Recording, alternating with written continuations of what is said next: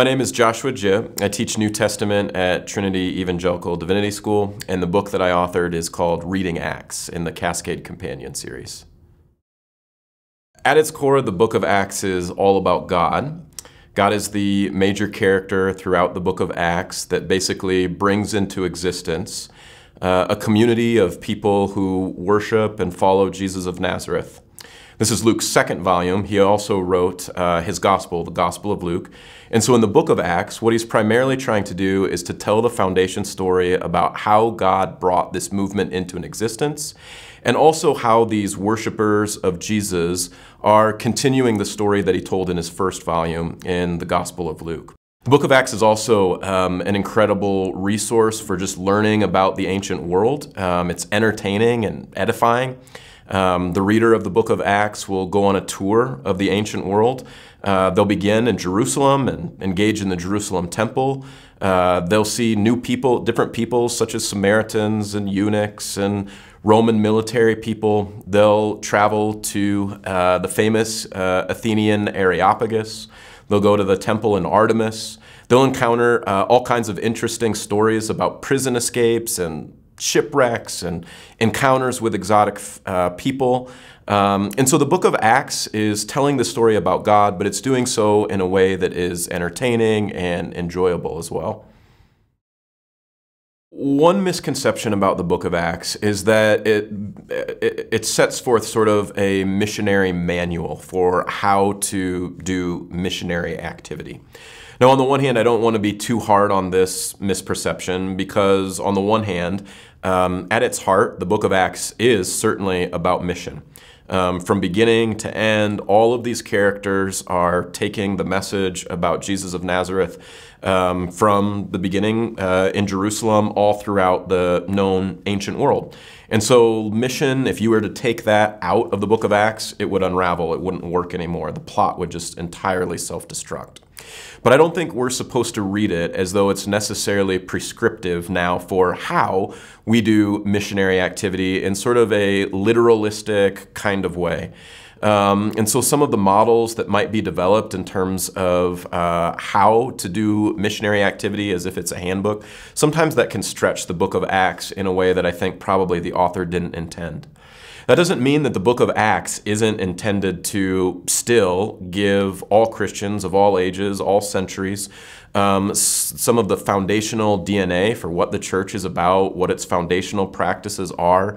But this is going to take a little bit more work to interpret what that looks like in our day, and not just sort of a simple kind of like cut and paste from 2,000 years ago into the 21st century North American context.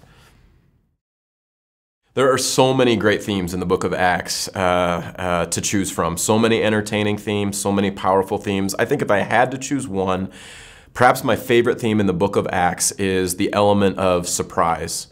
And this really flows from the fact that God is the author of this movement. So in the very beginning, the disciples, they're meeting with the resurrected Jesus, and they ask him the question, is now the time you're going to restore the kingdom of Israel to us? And Jesus says to them, it's not for you to know the times and the seasons that my Father himself has appointed, and instead you'll receive the Holy Spirit.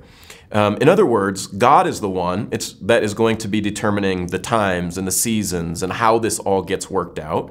And this is not going to be something that humans are able to manipulate or sort of manufacture on their own. And so you often see God acting and the human characters trying to catch up or even discern to who God is and what he's doing in ways that are challenging and surprising to them. So one stretch of text where you see this element of surprise in a powerful way is through chapters 8 through 10. And I'll just take you through those quickly. Chapter 8, you get the gospel moving from Jerusalem to their enemies, the hated Samaritans. So much so that the Jerusalem apostles have to come down from Jerusalem to Samaria to say, have they really received the gospel? And this is where they lay their hands on them and they receive the Spirit. To us, whatever, some group of people receiving the gospel. But for that day and age, this would speak into sort of the rift between Jerusalem and Samaria, and in many ways was saying, like, the gospel is also going to our enemies. The next character you get is an Ethiopian eunuch, someone who is a sexually ambiguous individual who had been on his way to worship God at the Jerusalem temple, but may not have been successful because we know from the Old Testament and other Jewish texts that eunuchs were not allowed to enter into and were often cut off from the assembly of the people of God. So the eunuch, the Ethiopian eunuch, then is the one that's reading Isaiah. Philip, the early Christian, encounters him, says, "Do you know what you're reading?" "How can I?" he says, "unless someone explains it to me." Philip explains it to him, and the eunuch says, "What can prevent me now from being baptized?" Chapter 9 is probably one of the most famous scenes, but I'll just quickly say, we probably shouldn't think of this as the conversion of Saul or the conversion of Paul. Saul is more along the lines of a violent activist terrorizing the early Christian community. He's an enemy of the risen Christ, and he, of course, encounters the risen Messiah and becomes his star witness throughout the rest of the book of Acts. And then maybe my favorite, Cornelius, a Roman military man, sympathetic to, certainly sympathetic to the God of Israel, but inherently involved in idolatry because of being a Roman military man, has a vision. And Peter, the premier apostle in the first part of the book of Acts, has a simultaneous vision as well. To make a long story short, God is the one that brings these two characters together such that Peter enters into this pagan man's home saying, "You know it's impermissible. I really shouldn't be here. It's sort of taboo. Why have you sent for me to be here in this pagan Roman military household and space?" What ends up happening is Peter gives a speech. The Spirit of God comes upon these Gentile characters, and they themselves become now part of the early Christian movement, opening up the door for the gospel to go to throughout the ancient known world. So, the element of surprise and what it tells us in terms of how God is the one that's directing this story and really requiring that humans are listening, paying attention, discerning, getting over some of their stigmas and cultural conventions. That's probably one of, if not maybe my favorite theme in the book of Acts. I think there are a lot of good reasons to read the book of Acts. I've mentioned a couple already.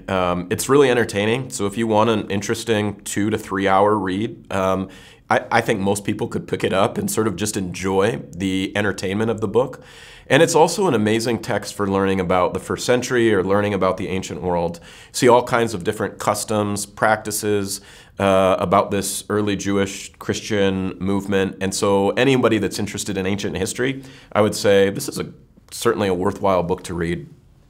But I do think that most people that read Acts are probably going to be reading it because they believe that it's Christian scripture and they want to know God and they want to know how they're supposed to live their lives.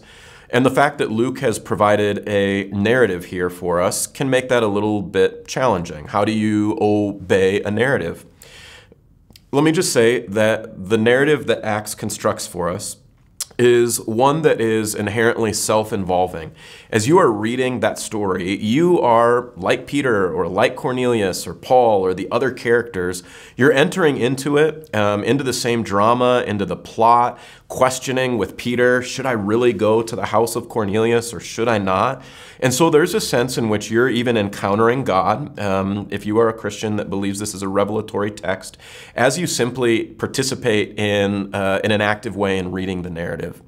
Now, I don't think this means that we can just move in a very facile or easy way, or that this is the best way, from sort of the text says this, therefore 2,000 years later, prescriptive, we must do this in sort of the exact same way.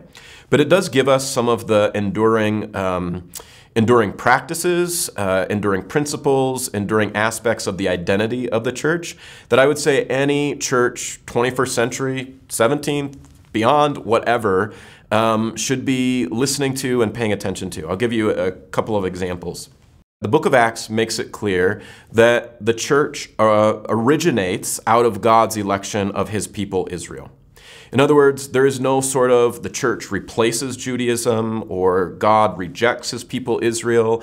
Any kind of supersessionist sort of like God's done with Israel, has no hope for them. The book of Acts gives us sort of an enduring testimony that that's problematic, and that has problematic theological consequences as well. The book of Acts also gives to us what are some of the enduring practices of the church. For example, any church that believes Acts is Christian scripture should probably be asking questions along the lines of, in what ways are we embodying hospitality, like the first century church did, to strangers? In what ways are we not defining ourselves and our group of believers by simple social conventions? Is there any element of surprise in terms of who continues to worship with us? The practice of the community basically being a community of friends, sharing their possessions, caring for one another, visiting those who are in need. Is that something that's still evident in our churches today? Some of these sort of enduring practices that you see in the book of Acts, I would argue we can look at and continue to ask the questions, in what ways are we sort of continuing the story of Acts in our own church life?